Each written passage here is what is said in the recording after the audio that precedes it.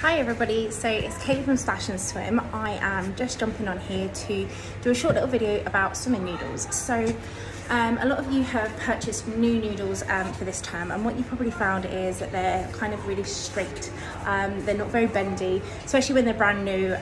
If you've been with us for a long time, you probably had you've had lessons with us, and we used to bring our noodles, which we used all the time, and so they would naturally have that bend in them. Because your noodles obviously aren't being used as much in the water, they don't have that natural bend in them. So the great way to do this at home is really easy. After swimming lessons, just kind of twist your noodle and put it into a knot.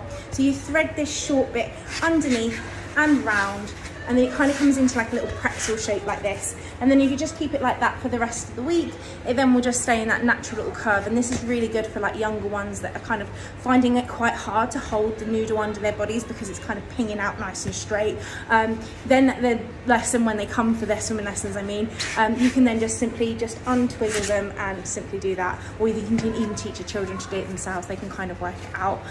So yeah, I just wanted to kind of let you guys know that that's a really great way of storing your noodles. They're really great as well if you kind of got one of our equipment bags, which we sell or we give with our hire kit. You can then kind of store it easily in that bag as well to transport it back and forth to the swimming pool, rather than having like a massive noodle as you kind of go in and out of the pool. So I hope that was really useful for you guys, and we'll see you at the pool soon. Thank you.